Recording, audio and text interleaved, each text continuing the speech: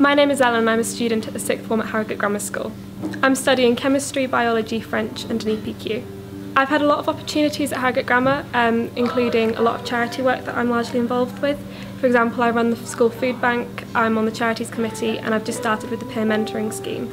There's also other opportunities like Gold Duke of Edinburgh and prefecting, which I'm a part of.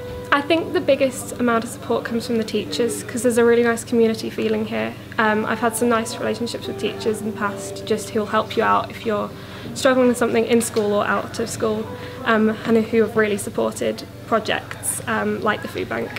I'd like to do medicine at university. The sixth form at Harrogate Grammar School has definitely been the right choice for me.